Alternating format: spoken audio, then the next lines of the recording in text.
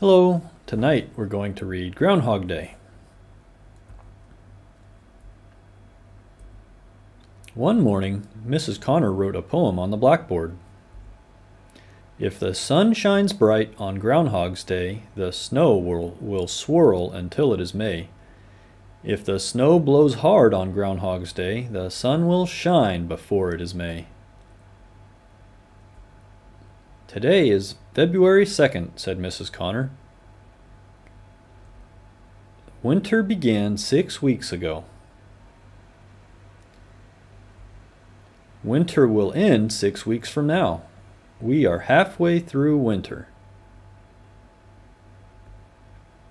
But what is Groundhog Day?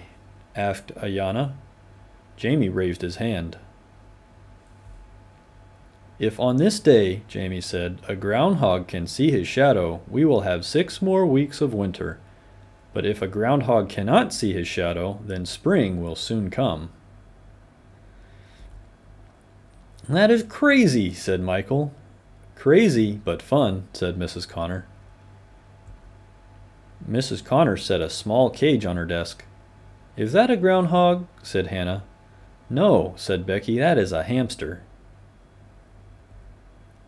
His name is Chester, said Mrs. Connor. He will be our groundhog today. Mrs. Connor took Chester to the windowsill. Chester will see his shadow for sure, said Reza. I do not want any more winter, said Emma. Mrs. Connor opened the door to Chester's cage. Chester looked up and sniffed. Chester slipped out of his cage. He looked around. No shadow, cried Katie. No more winter, said Emma. Chester is not always right, said Mrs. Connor. But that year, that bright sunny year, he was. The end. Hope y'all enjoyed.